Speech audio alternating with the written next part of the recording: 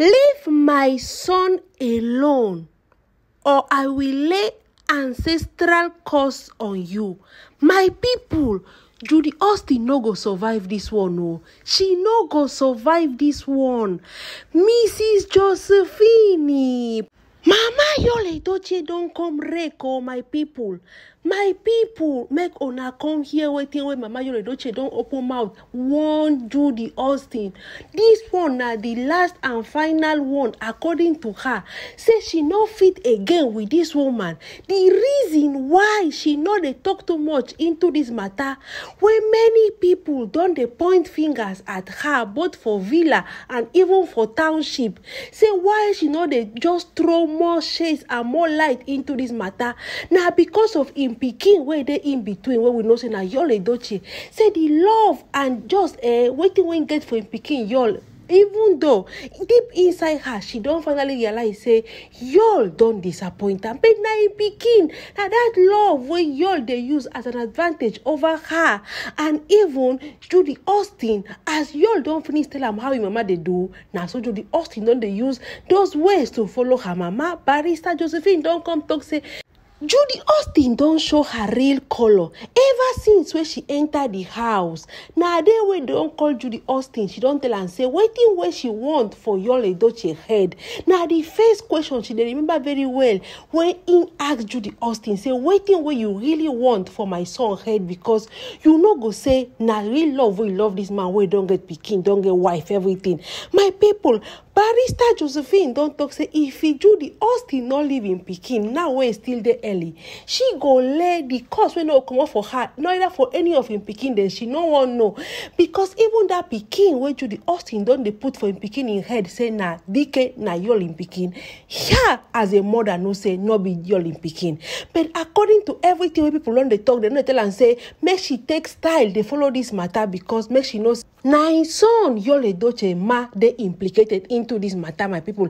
Now you see say Barrister Josephine don't open mouth talk say she no go close her mouth again, even though in husband when a pet don't they tell her many times say make him take time, make him take care, make him get patient, wait to be, say this, that, say that. Say she no want again, she no they hear all those things again. Say he don't they see his son say if her as a mother not put her leg strong for ground, in the next 5 years Yul Edochie in story go be another different story entirely. Say she don't see so many men, great men for their place go down because of women, just because of one thing or the other, then just scatter their lives, scatter their future, scatter everything what they don't achieve over the years because of women. Say she no go live and see make in last born just throw everything when don't achieve over the years under the boss like that. Say enough is enough, my people. Barrister Josephine talk something where people come they say yes, waiting what she talking are true. She said the first time where her eyes set on Judy Austin, she no go ever forget that day. Say Judy Austin they talk on phone with somebody where it be like saying a Judy Austin husband. Now that thing now she can't cool down. She don't know say Judy Austin they married, and she might not even know say Judy Austin they follow in son, because that day Yul Edochie come with other people for production for their house for villa, because then they ask she can't talk say that day was a day where she no go ever forget. After 2 years Judy Austin come back for their compound, then she come bring pikin, come the talk say the pikin na Yul Edochie pikin. She was shocked and surprised. So not be this woman way in here in see one time we go to talk for phone with other man, how come now in don't bring pikin say the pikin na me pikin on to say na Yul? My people, wahala dey. Barrister Josephine talk say the thing where they inside Judy Austin matter with Yul Edochie, it be like something of movie where she don't they see in husband they act days back. Say this thing be like something where they just play movie. He don't tell Judy Austin say if he not leave Yul Edochie alone now that is still early, according to her. Say now all the things still they early, everywhere still just they fresh. May she carry where she from come, may she go that place. If not, the cost where she go lay on her when even then go find who go come out and no go see, because she be mother of Yul Edochie. Now she born in Pikin, now she suffer for him Pikin, and not be ordinary Pikin, a Pikin where a don't marry with other woman, get Pikin, everything.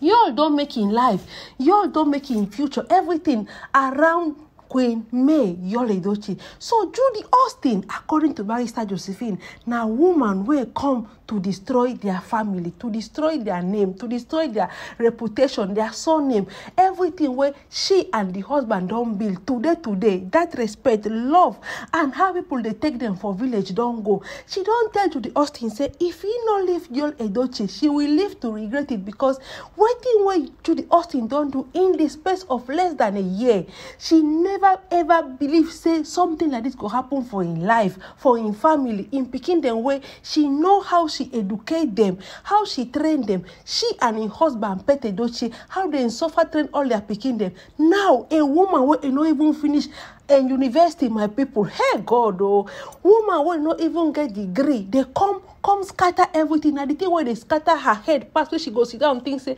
how come all the sound education when you give all in picking them? Today, a woman like Judy Austin will not even go school. She not even get no degree for hand. Now they come bring this kind of commotion for their life, for their family, for their compound, even for their surname, for their kingdom, even in husband when a Pete Edochie, that rank when in get for village don't come down. Mama Josephine talk say the thing where they pen and be say Judy Austin are very very disrespectful woman.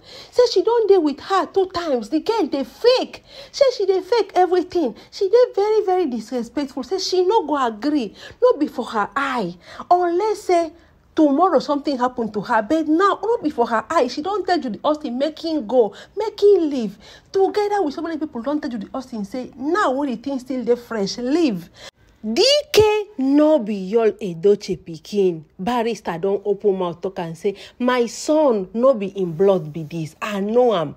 I never put mouth for this thing since because of the respect where they respect my husband Pete. Because I no want more commotion for my home, my families. I no want more division because right now my family don't divide. Barrister can't talk say the thing where Judy Austin supposed to do, if na woman where in get manners, at least if in get home training, reaching this point, don't see say nobody they accept am. Marriage, according to Barrister, no be by force, especially these modern days. Say Judy Austin supposed to know better. Say marriage no be by force. No matter how much Judy Austin carry the put mouth, they talk say she and Yul Edochie then get a story. No matter how well or how much, how anything what she want talk, a get point where person, woman like her, supposed to know say it's high time I left. Say my due time don't reach. Say what thing was supposed to give for all this don't expire. Say I don't get anything to do again. There is no way a woman go force herself into a home, a marriage where you know they're happy, you they restless, people not like you, nobody wants see you, and anybody where they close to you, not be with good eye then they take look you. Say Judy Austin supposed to know when to leave, and as she don't finally see say Judy Austin, she that one, she don't get her for her head. For her, she believes say everything go finally come to calm. Unto say people when they talk now, tomorrow then go calm down. But Barrister talk say as she they see this thing, Judy Austin must leave for peace, proper and pure peace to reign in their family. My people, Barrister don't talk and say if Judy Austin not leave, now the one way go throw on her, then go find way to cleanse Judy Austin and not go see. Now the one way there, now the one way Barrister don't come rake. I did draw my curtains here. Thank you so much.